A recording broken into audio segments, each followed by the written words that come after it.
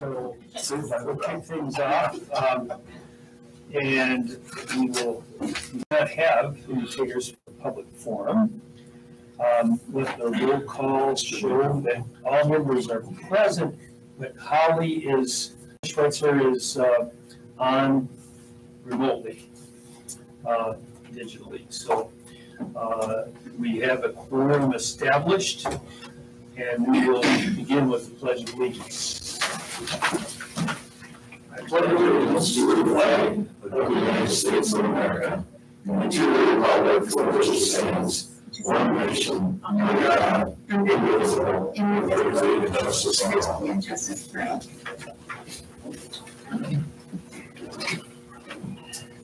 Okay, every once in a while, I read our norms that we established there about a year and a half ago to remind us, and I'll do so tonight. Acceptance, collaboration, compromise, friendliness, honesty, respect, understanding, challenging, communication, follow-through, fun, listening, and trust. I do want to let everybody know it's good to be back. In an unusual set of circumstances, I haven't missed 2 of the last 3 meetings. One of them I attended digitally, long planned in a vacation. The other one was not planned ahead, was surgery, and it was the day of the surgery, which is the only day the surgeon could do it. So it wasn't a good idea to attend digitally either because of a combination of pain meds and such like. So and I thank John for ably filling in the role of chair. I did not feel comfortable chairing the meeting from over the Chris Best Zoom there. So we will proceed into actually, my recommendation is, after talking this, is not to approve a consent agenda because Scott has some new things that he wasn't able to get out in time in the packet for us on resignations and hires. So with your permission, Board, we'll skip the consent agenda and we will have a closed session on resignations, hirings, and one other issue in relation to our review of Scott there. So we'll go to unfinished business, which was the review, potential approval of the revised policy on 411, and that is the addition that we had requested. We had a request from the board for additional comments from the attorney. You all should have received those comments, and they're in the packet as well. I believe they're can we begin this with a motion to adopt the policy now that it has been read twice in 2 different meetings? I'll make the motion. Moved by Mandy. Is there a second? I'll second it. Seconded by Katie. Open for discussion. Hearing none. Okay. I still don't understand the purpose of this based on comments by Mr. Macy in his first paragraph that Title IX and Section 118.13 prohibit discrimination and participation in extracurricular activity programs or activities, as well as his recommendation that the district should just follow the guidance of WIAA, who's set a very strict and concise policy for participation. So I don't see where this applies unless we're willing to do it. I would just on the WIAA side of it, in our conversation with Mrs. Hauser, this would not be a conflict with WIAA policy. I didn't say that, Chris. I said it was recommended to follow WIA policy. Originally following the policy, we would actually be more stringent, which is acceptable under WIA. You can't be less stringent, you can be more stringent. And many schools do participate in WIA that have this as a policy. Most of them are private schools, but they do participate, and it's not a problem. Is this a vote? Yeah, this is. Then I say we just move forward with the vote because we beat this to death. Yeah. Calling the question? Yeah. Calling the question, any objections to that? Yeah, I do. Well, then we'll vote on calling the question. All in favor? I said I had an objection to calling the question. Yeah, when you object to calling the question, that means we vote on it, and it has to have 2/3. Is there a reason you want to go into speak? Yeah. No, you can't debate a call of the question. If the call of the question is defeated, then we can debate the issue. So that's Robert's rules.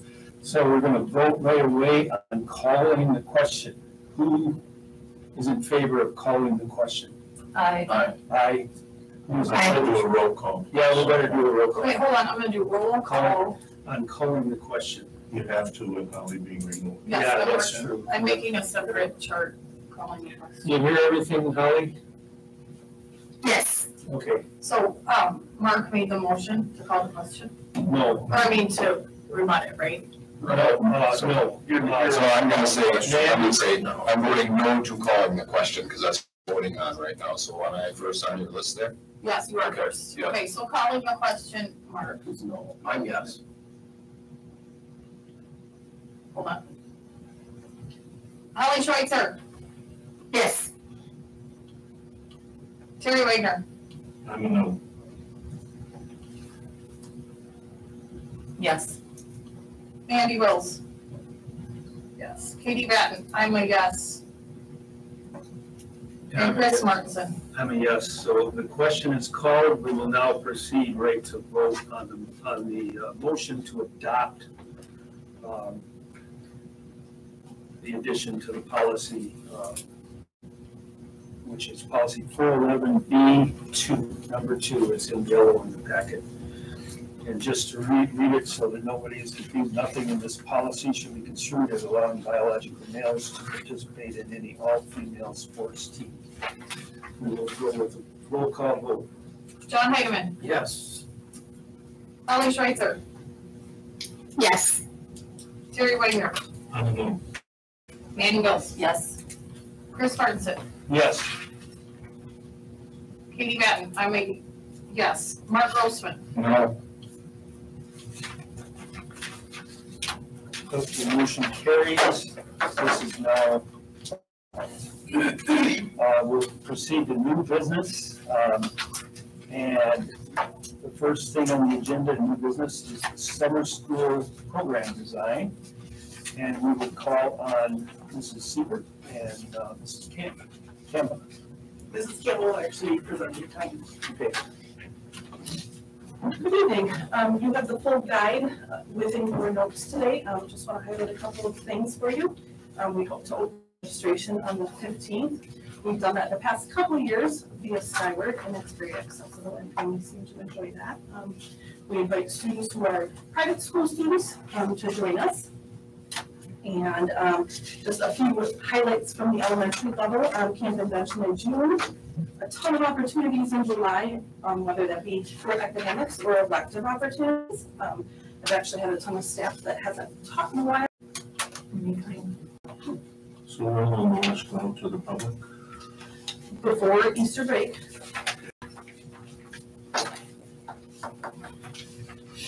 Other questions, comments?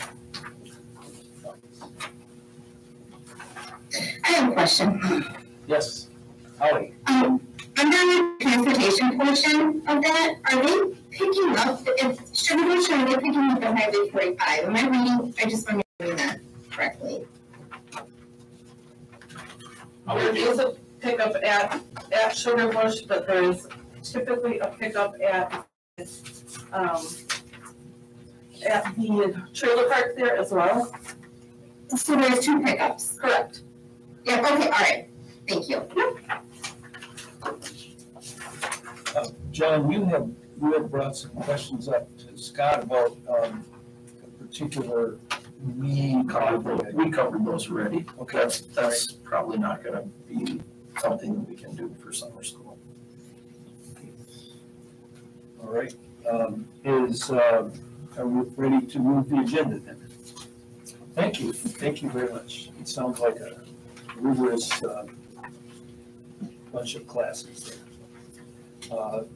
We'll move to number B, review and potential approval of pupil non-discrimination self-evaluation report. Mrs. Martin. Good evening, board. What we are looking at here is a document that is required by the Department of Public Instruction to be presented to each school board in the state every 5 years. So for those of you who were on the board 5 years ago, that is the last time that you saw this examination document. What PI9 is our pupil non-discrimination policy. So once a year, we get an electronic form to fill out from DPI asking for our data from the school year. This is a compilation of looking at the last 5 years.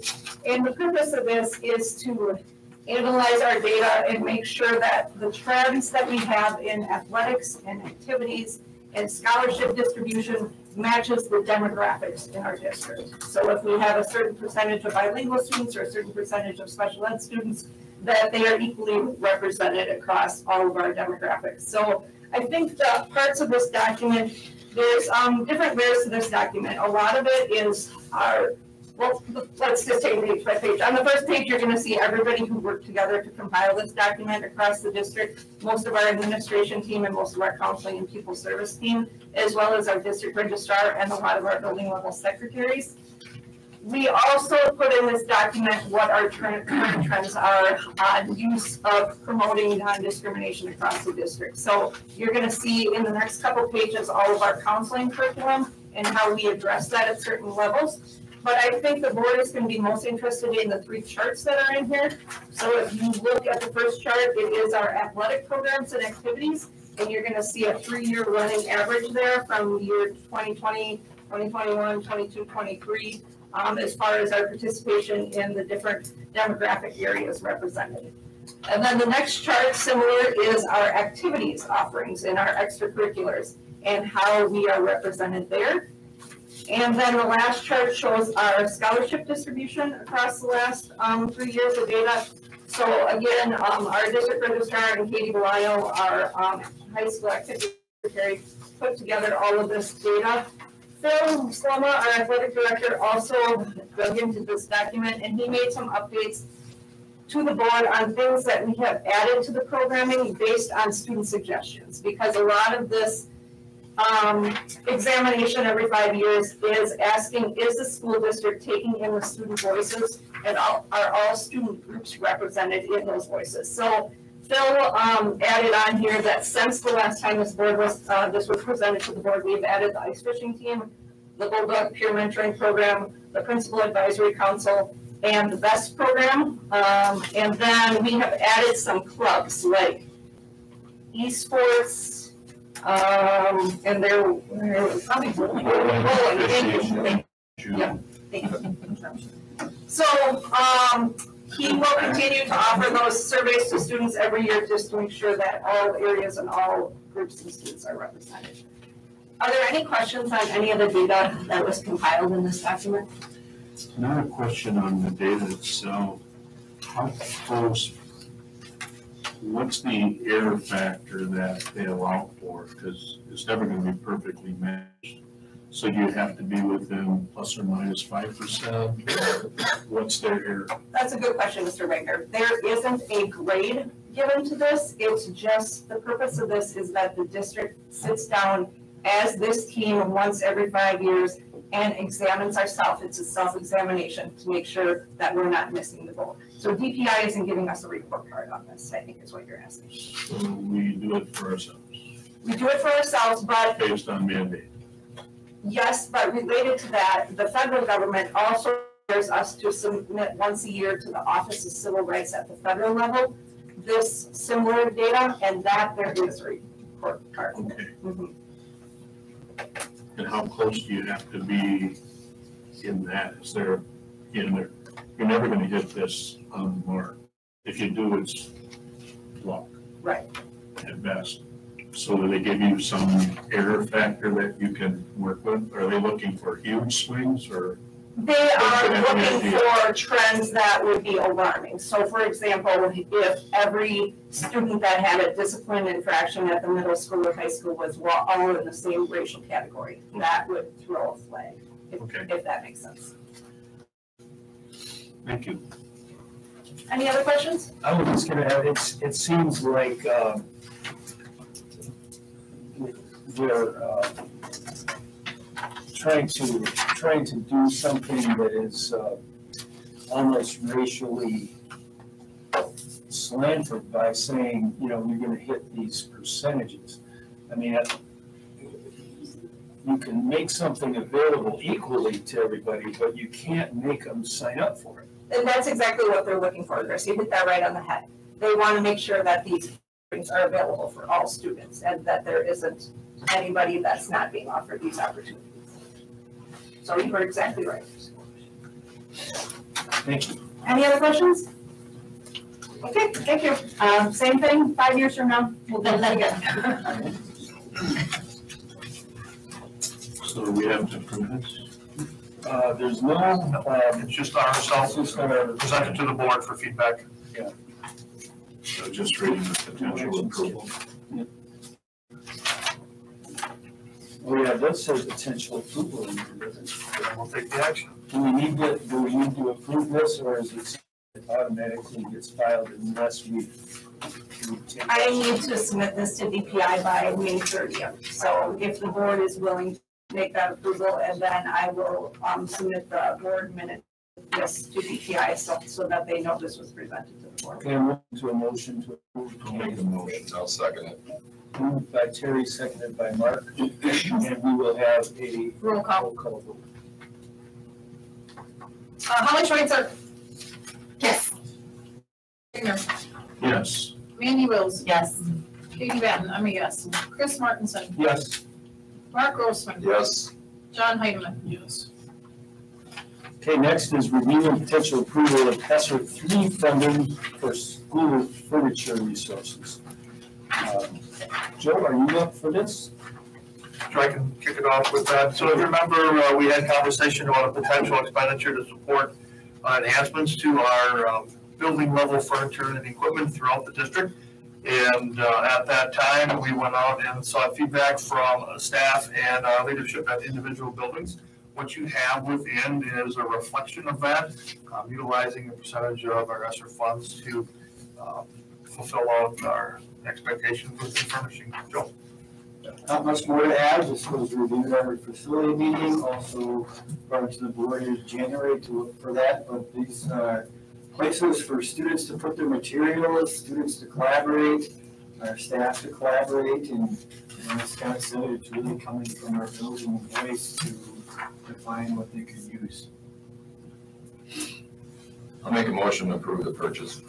Moved by Mark, seconded by Mandy. Okay, all those in favor say aye. Oh, we have to do roll call. Roll call once again, yes. Okay, we're voting to approve funding for the school furniture. Terry Wagner. Yes. Mandy Wills. Yes. Katie Batten, I'm a yes. Mark Grossman. Yes. Chris Yes. Martenson. Yes. John Heidemann. Yes. Holly Schweitzer. Yes. Just in follow-up to that, Joe and Scott, what does that do to our ESSER funds? How much will be left approximately after we do this? About 313,000. Okay.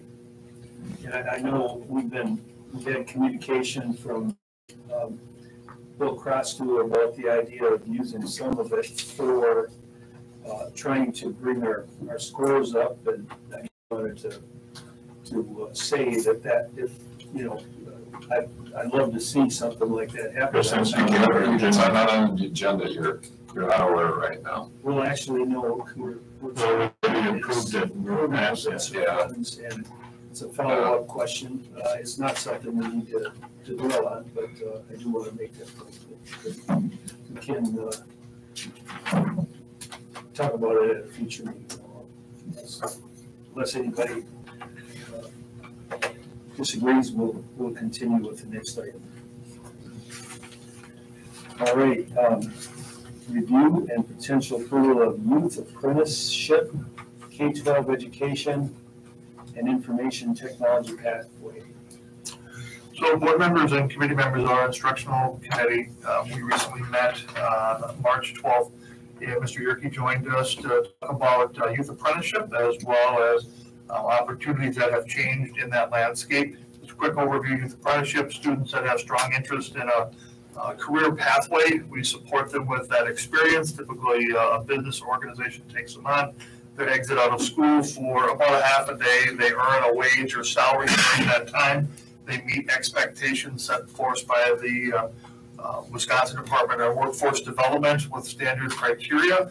So it's not just extra help coming in. There are benchmarks that's monitored by the school, the DPI, the Workforce Development, ultimately giving students an opportunity to find that pathway or not a pathway if they say that, hey, this is not where I'm going. Two pathways that were shared that we would like to bring forward for consideration, as we've been talking over the past couple of years about individuals ready going into the education field, okay, and growing our own, if you will, or creating opportunities for students that have an interest to support that while they're in the high school setting through that youth apprenticeship model.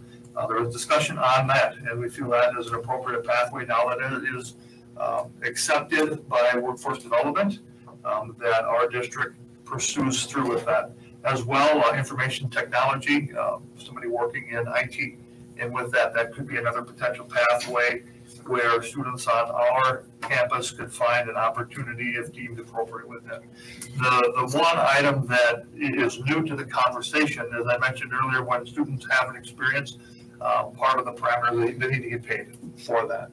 So that's the part of coming to the board. If this was something other than looking for just another opportunity, another business organization supported this, they would be paying them. We probably wouldn't be having as detailed of a conversation with the board, but wanted to bring this forward that we're recommending that the board does recognize this with an hourly rate of $12 an hour for students that go through the process, are properly identified with an appropriate experience within our district, should that interest come forward. The part that I was pretty passionate about, as well as the rest of our students, have this opportunity regardless of our board recognizes this pathway locally. And if we have a student that says, hey, I really want to be a teacher or IT, and we're not supporting it, they could say a neighboring school district that does support it, go and have an experience like that. Just like our kids already go to Myron, right? Exactly. They go to Wyega or whatever. Right. Exactly. So that would be I guess the impetus of having it here for our students to get that experience locally and ultimately help our staff and support and further develop their skill set with it. Danielle, did I miss any talking points from your eyes? Did we talked about a cap though, right? Like we could have more than. As long as we move forward with this, we're just asking for that. We'll work through the process. Oh, okay. There's some other things that have to come through. So with the guidelines that are coming from the Department of Workforce Development, there's guidelines for confidentiality, for the age restrictions. You're also doing a lottery. Just like that. Currently, we have 78 kids that are interested in youth apprenticeships for next year. Yes. We won't end up with 78 going.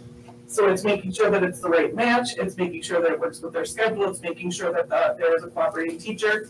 We did discuss with Mr. Yerke about starting small and making sure that we're doing this well. Also using this as an opportunity to train our teachers, who are we have a kind of a changing demographic of our teachers themselves, to ready to host a student and looking at that, and then also even the training to make sure that we're capitalizing on those skills checks.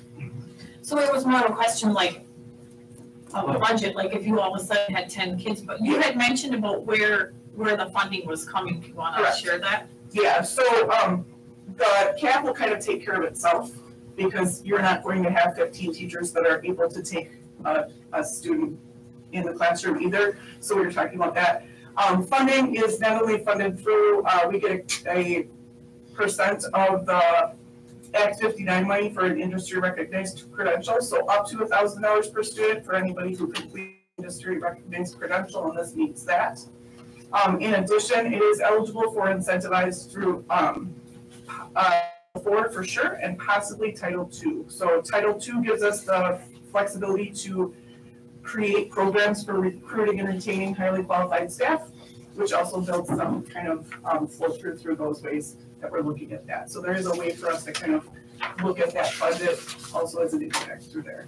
So does the workforce development have like a framework so we don't have to reinvent the wheel and put a lot of tasks on a certain person within our district? Like Exactly. as far as the IT team goes? So this is the best way for us to do it. The only thing that the district is committing to doing, they're going to pay for the hours of work. They're going to make sure that the students have the course that complements that. They're going to make sure that our coordinator, and right now we actually have a person from CESA 6 who used to be one of our teachers, who's coordinating that. She makes sure that the skills checks are done and all the stuff for Department of Workforce Development. But it really doesn't tax us. Yeah, it is a system, and it's unified through the state, so it's not like you're trying to compete with somebody else or anything like that. So did you say if you did have several kids at the lottery, like We would- you choose them? It's already in the Department of, it's already in the process. So again, if we had 15 kids that says, I want to go to Northland Electric, they do the same thing. There's Gotcha. interviews, there's this, there's that, all of those Okay. things that take place. Gotcha. So looking through that. So are you, there's no financial commitment required from the board to support this? I'm not saying that. Well, I think the question asked is fair. How much are you asking the board to put into it? We're asking right now if we can move forward with allocating $12 an hour, and then we can start building our model to know if we're doing 2 a year, or 3 a year, or anything like that. It's a little bit like the buggy before the horse here, because if you don't have a sense of what our exposure could be, you're kind of asking for carte blanche to prove it goes forward. Is there a cap on what any student can earn in a year? There's a certain hours, right, that they have to complete, certain number of hours? Or They have to have 400 hours. We're just asking for permission to move forward with establishing a program. We're not saying that we're giving it. We're gonna establish 2 people in that role, because you would still, if I'm correct, just like you do every hiring, if we're hiring 2 students for the school district, it would come to this board, and you would have to approve it at that level. We're just setting the rate so that we can move forward. But then when you have a hiring request, closed session, it would say we're asking for 2 students to fill the seats for next year. And you say this year the budget won't support it. And then we'll say, go to Hortonville. Maybe an easier way to look at it is if we have a student who wants to go to Myra, like you were talking about, they're under the financial commitment to pay the student $12 an hour to be a apprenticeship. What they have tonight in the topic summary is to essentially be Myron, where if a pathway is developed where we have students in IT or education who want to be a part of that, we are able to comply with those requirements of the program to have a student be able to do that. And every student really is under a different scenario where sometimes they're gone for half the day, sometimes they're just gone for a couple hours a day at the beginning or the end. These programs are tailored to fit the student needs inside their schedule. Some of them are athletes, some of them just work. Students are so lucky here, they have an opportunity to do whatever they want. And I think the financial commitment here is something that would be relatively minor, because the student is not going to be able to work with us 8 hours a day all year long. It's, maybe 10 hours a week, 15 hours a week. It just depends. Are they going to be a kindergarten student? It's 450 hours. But do they get to 450? They have to. If they don't, then they just, because all the students in every program, some of them don't finish the year. But what I'm saying, If they're in this program, we'd still have to pay them for the hours they did complete. Sure. But what I'm saying is that all students don't finish the program at every site. They're supposed to, but we don't get the fund. it would be $5,000 per student. And we, for both Title II and Title IV are eligible. And we get up to $1,000 back for Act 20 if they complete one. Or not for Act 20. Up to $1,000 per student for Act 59. So we have a $4,000 commitment for these if there's a match. And they complete the 450 hours. It's, yeah. If they do all of the hours. If they do the 450 hours. I wasn't under the impression you could do anything less. Like when Ty did it, well, he had to start in the summer and then he worked over Christmas break because like he was freaking out he wasn't gonna hit his hours. We wouldn't want them not to complete. Right, that's what I'm saying. Like I guess I wasn't aware you couldn't reach your 450. Like I thought it was mandatory. Well, some people, Just if they don't, then we don't get the incentive. Right. With the Act 59 recognition. With the Act 59 recognition. And then they So I just want to clarify, all we're asking is that if we can establish that we're going to have a paid position, because currently, to be part of the pathway, we need to provide DWD with the fact that this posting exists, that we have something where we can hire students. And currently, we don't have that. We have summer help, I guess, would be the only other thing. And then we can move forward with that, but all of those hiring requests would go through Scott and come to closed session, correct? Yeah, that would be one approach to doing And I can certainly find out what we have in those other grant funds to do those things that are there. They are not paraeducators. There's certain guidelines in there. There are all of those things that are there as well. Well, I would think that this is the first of doing this. I would think that we wouldn't want to have, say, more than 2 students participating in the K-12 program, just to be able to monitor them and to learn from how much workload was on the part of the staff member that they're working with and so forth. So if we take the dollar amount that you gave us and we said, okay, in the upcoming budget, we're going to budget $10,000 to cover, a K-12, 2 K-12 students on the youth apprenticeship program, we'd be in good shape. Well, don't forget IT too. Well, is IT going to be done here? Is that going to be something that would go out to an organization? What the question is if you would, so technically there are 5 areas that you could actually hire as a school district.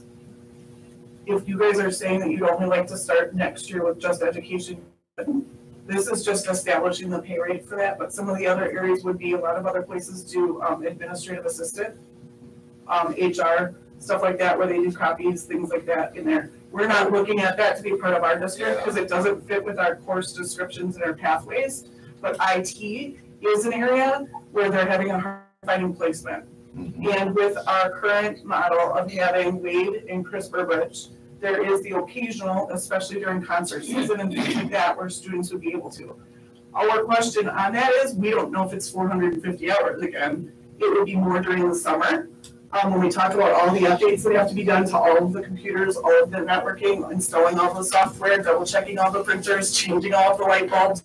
I think that then you only want to have one person spot. So if that's because I mean, you've only got 2 people right now trying to manage the district's infrastructure and that, and then to also be educating somebody along the way, it'd be a real challenge to say we're going to have 2 people that you're going to have to be educating, whether it be somewhere during the school year. So then, if we had $15,000 in the budget, and if we're going to get $1,000 back for each one, up to, we're going to be in good shape from that standpoint. And like anything else, start small and then grow from there.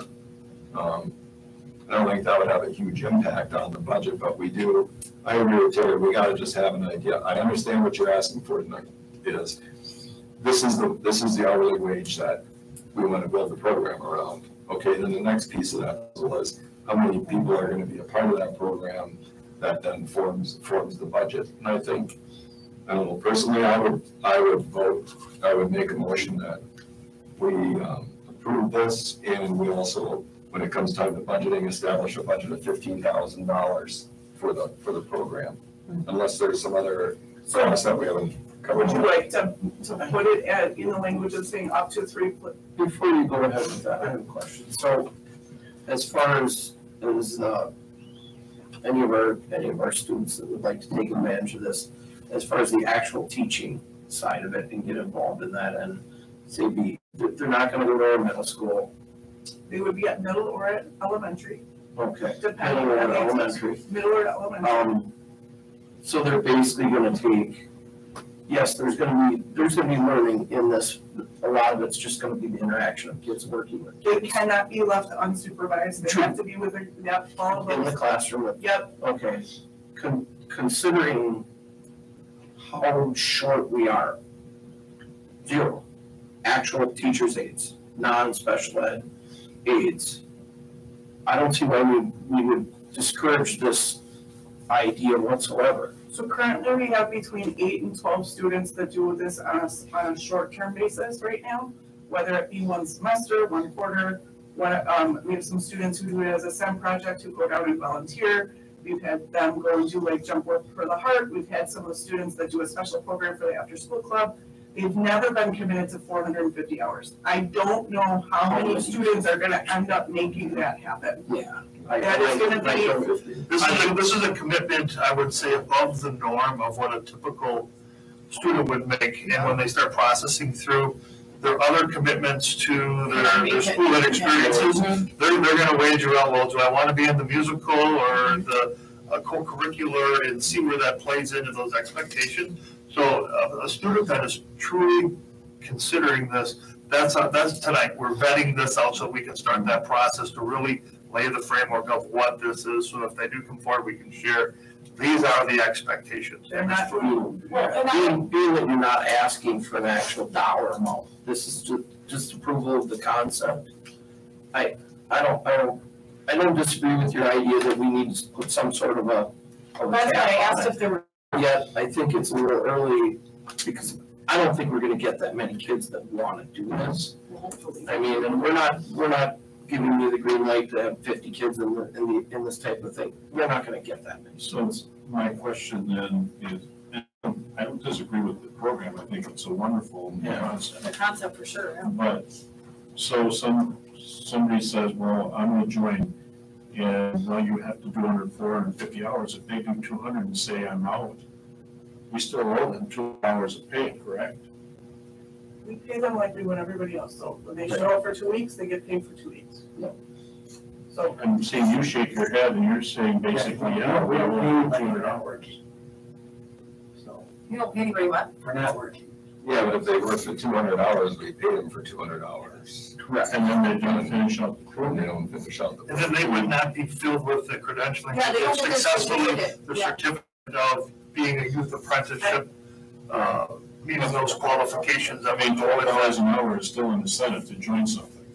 yeah, but I understand, and you guys are doing a great job like vetting it from all sides. But there are 12 different pathways that you've never looked at, that we have successful students every year that have been on the school report card since 2015. And we're at 92% of our students finish the program. So all we're asking is, this is the only time we've ever asked you to do a pathway. We've been running pathways for a lot of time, and we do a great job of vetting who's gonna do it, and if they're capable of doing it, and if they have the skills to do it, and if they're gonna be successful in it. And we have students who dropped the first week and we didn't enroll them, and we have stuff like that. We have a coordinator through CESA 6. And have we been paying them?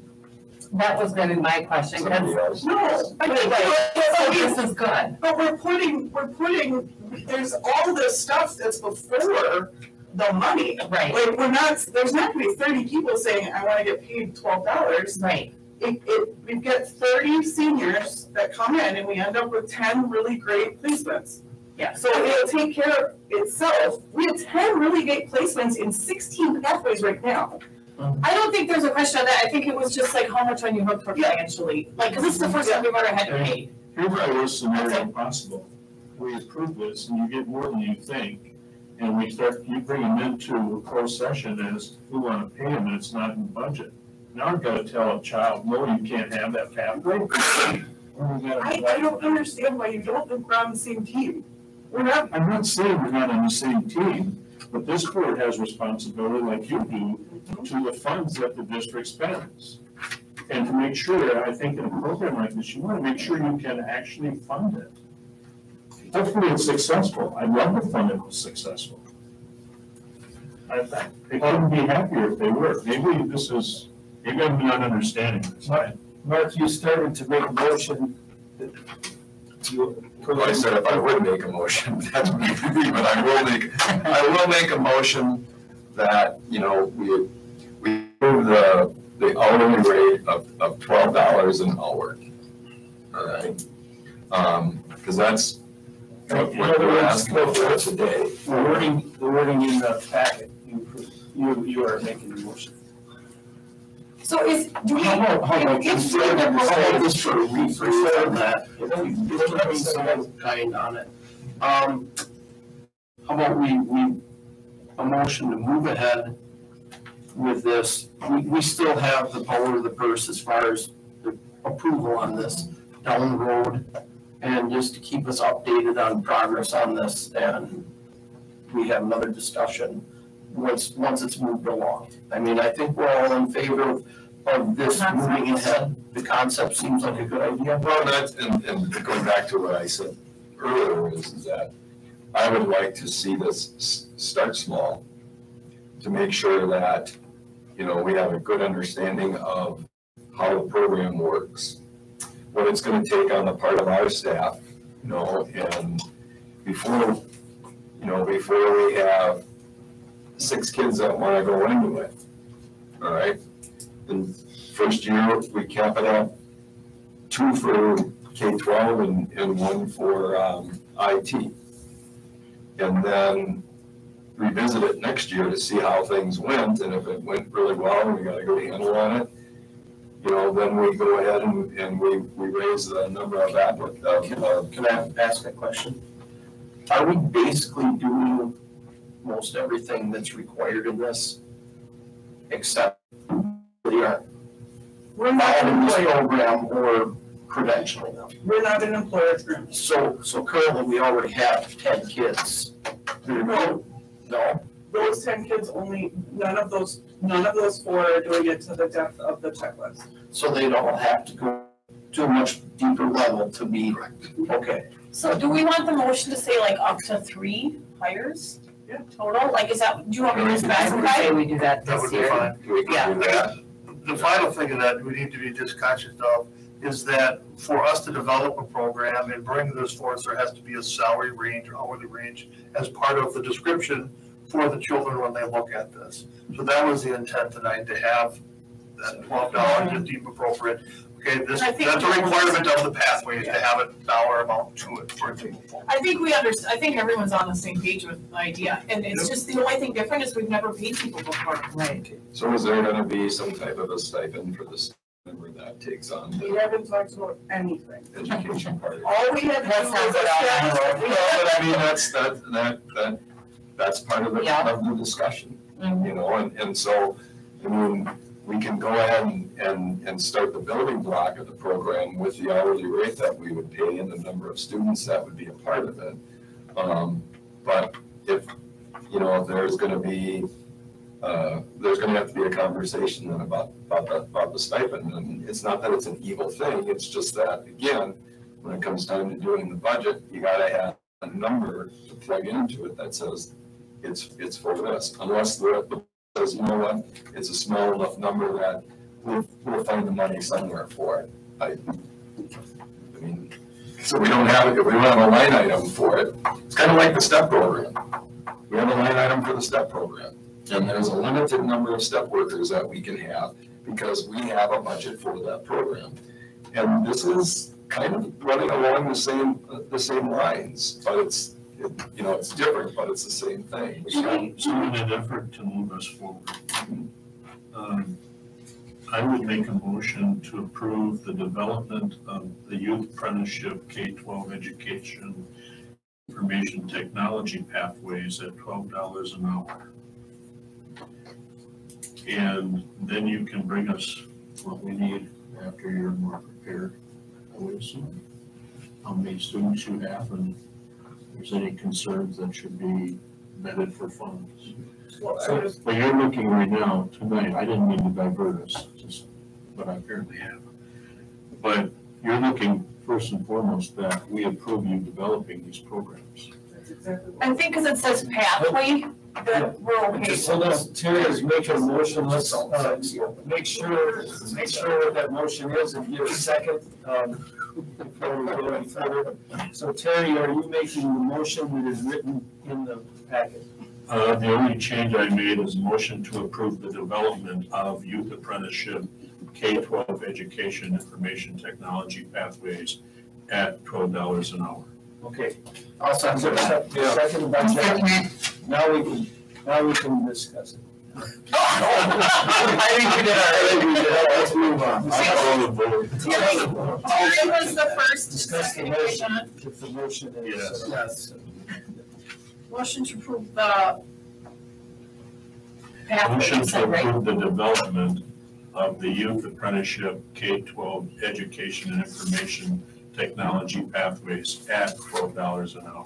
Is there any further discussion on that motion? Hearing none, we will take it to a roll call vote. Terry Wagner, Yes. Randy Wills, Yes. Judy Batten, I'm a yes, Mark Grossman, Yes. John Heidemann, Chris Martenson, Yes. Ali Schweitzer. Yes. Thank you for your discussion and feedback. I look forward to bringing back further information on that. We have local students interested. We'll move the agenda to legal conference update. The WASB held a legal and law seminar for school law in Appleton on the 29th of February, which I attended. There were 8 different breakout workshops. There were 2 at a time, so you could pick up to 4 of them, which I did the religious accommodations one. And that talked about the need for employers, including school districts, to make religious accommodations. The key operative word is reasonable, and there's been a relatively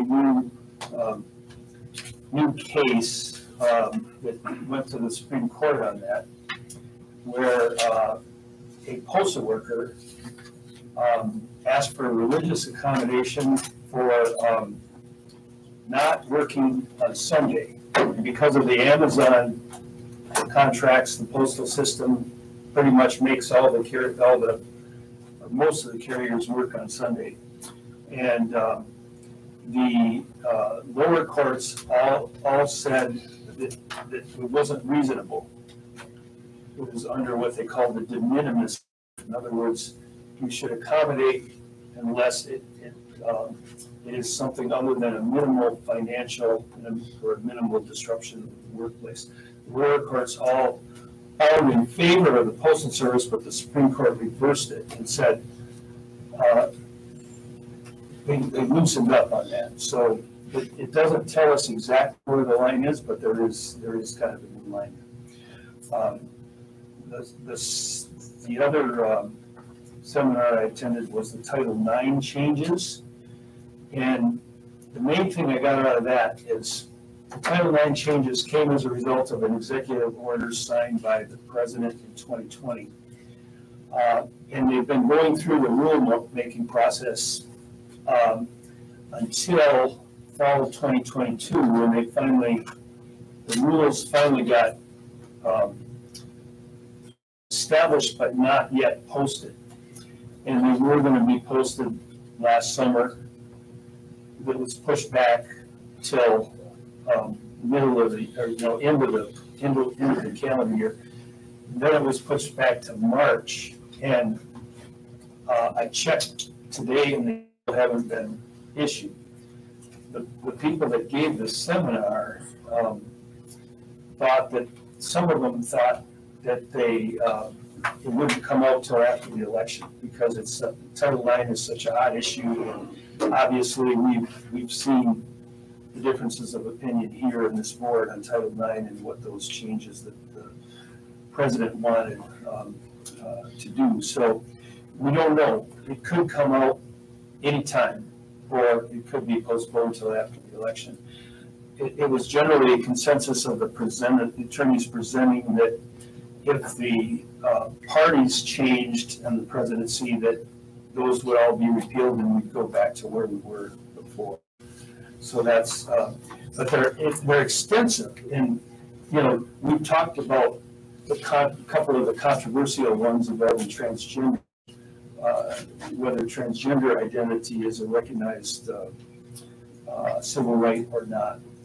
But there's a lot of other things other than that, mostly involve red tape. For instance, in the new regulation, each school district will have to have, first of all, a coordinator, and an investigator, and a decision maker that are appointed, and those will have to be in place so that when if people file Title IX complaint of any type, which can be a simple as a sexual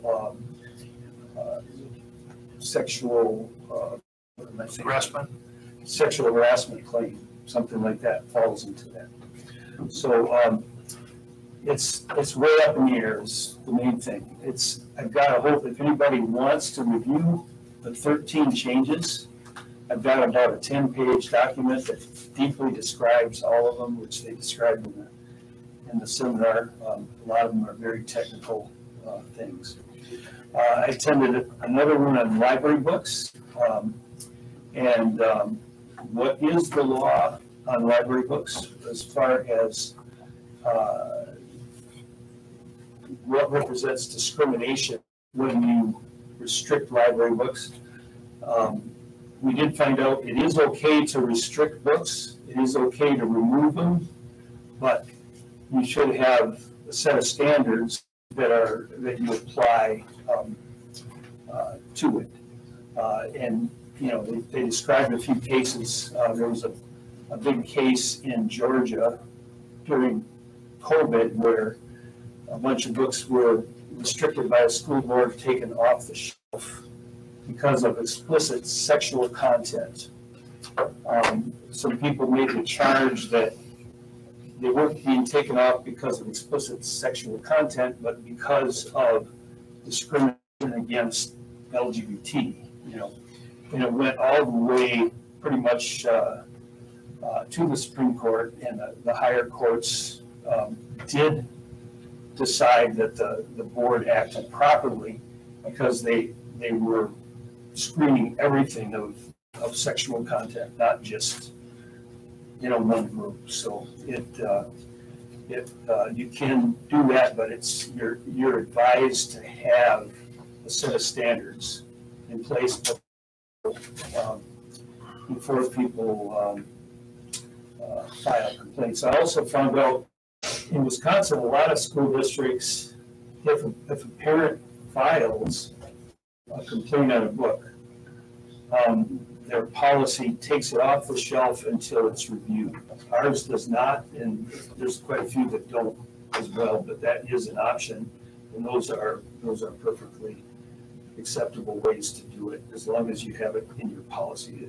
It was all about, yes, you can restrict library books, you can remove them, but you need to follow your policy. You need to have a policy about it, and the policy needs to be relatively even-handed. So that was pretty interesting there. And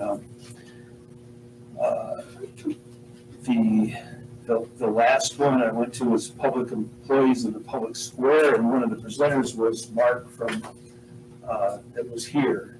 And so a lot of those things that he presented about social media were presented again, but in a little bit more depth. The other part of that is that can you restrict employees' speech? And there's different guidelines for that.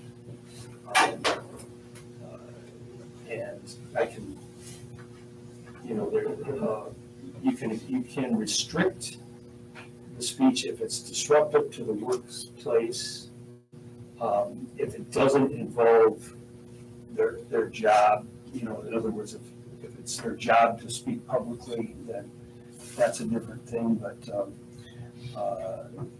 paid speech is not public speech. So when somebody is working for the district, and they gave the case of somebody putting up a BLM flag in their class. If you have a policy that there's no flags of any kind other than say the American flag and the state flag, etc., then you can have that person take that down. But if you just come along and say, well, we don't like that, in other words, you have to put it into your policy to be even-handed about everything. So that was an interesting thing as well. Okay. Generally speaking, the feedback there was most of the people, a lot of the people that went there felt like there should be more time for questions and less time presenting by the attorneys, because sometimes they got into areas that people didn't really have questions on. They spent a lot of time, and it was the question periods that really got a lot of things done. So a lot of the comments into WSB was less presentation time, more question time and interaction, and more time for board members from different, it was very well attended. It was people from all over the state. I've seen these summer conferences, and 2 years ago, there was hardly anybody there. I think the new director is doing a good job of really getting the word out and getting people to these things. But one of the feedback that a lot of us gave to the WSB was to provide time for interaction between the presenters and the board members, and also in between the board members. So that was pretty much the way that went. It was good to know and good to make some connections. I also found out about from some other board members something that I think you all probably got, because I think every school board member in the state got it, is Wisconsin Institute of Law and Liberty is holding a school board summit on Friday, April 12th in Waukesha. And it looks like they're going to have a very different perspective than the presenters at WASB. And I think some possible good resources for us. I have registered for it, and I'm going to go. I'm paying for it out of my own pocket, and I'll be glad to come back and let you know whether I think this is a resource the board would want to do as they do future ones. Some of the boards there were sending board members, offering the same way they would for WASB. I'm not recommending that at this point until see how it works. But some of you can see in the handout some of the things that they will be presenting on there. And also our own attorney, I found out the other day that our own attorney, Jim Macy, is going to be doing one of these seminars there, empowering school board members. So he was at the meeting the super secret meeting that you and John went to the Friday of the state school board convention. I'm sorry. Jim was. Yeah. Yeah. Super secret. Super secret. Yeah. I wasn't invited. I was there. Scott was there, and we weren't invited. Huh. So You must not make the list. super secret. Yeah. So I'm going to go back to this earlier. This isn't on our agenda. Well, it is because Your conference update for, and that was through WASB. This is not from WASB, is it? I kind of found out about it there. And I mean, you probably get this you know, in discussion, I think if it's related, I'm gonna allow it. You can't have I don't think you can do that, Chris. It's not related. Well, just like when you brought up about, a stipend for somebody, that's It really. was part of the comment, it was part of that. Anyway, I make a motion, we go into closed session. Yeah, thank you. We have one more thing to do with college joints. Yep, so I'll join us, she chooses to. I'm gonna do, yeah, roll call vote to allow technology. Wait a second, I have to, oh yeah, you have to run it out first. Yeah, let it happen. We need a motion to allow technology in closed session. I'll make that motion. I'll second it. All right. Roll call vote. Yep, Terry Wagner. Yes. Randy Wells. Yes. Katie Battenham, yes. Mark Grossman. Yes. John Heidemann. Yes. Holly Schweitzer. You're on silent. She's saying yes, but. Thumbs up or Give a thumbs up. Thumbs up. You're muted. Thumbs down. There you go. Chris Martinson. Yes. Okay, so we have that, and now pursuant to section 185 1C Wisconsin statute, the Board of Education will convene a closed session to discuss continued employment of certified and support staff members over which the board has jurisdiction and exercises responsibility. Also, the Board of Education will convene in closed session to discuss the employment and compensation of administrative certified and support staff members over which the board has jurisdiction and exercises responsibility. And pursuant to section 19.85 1C, the Board of Education will convene in closed session to discuss evaluation of administrators over which the board has jurisdiction and exercises responsibility. I'm open to a motion to go into closed session. Also got it. Who's Terry. Terry, seconded by Kate. Roll call vote. Roll Go call. into full session. Randy Wells. Mm-hmm. Katie Battenham, yes. Mark Grossman. Yes. Yes. John Heidemann. Chris Martinson. Yes. Schweitzer. Yes. Terry Wagner. Yes. 7:03. 7:03. All right, Holly, I'm gonna end the meeting here, all right, and end your meeting again. Then I'm gonna bring it back up in the back on my computer. So then you're just gonna log back into the same meeting invite in like a few minutes, okay?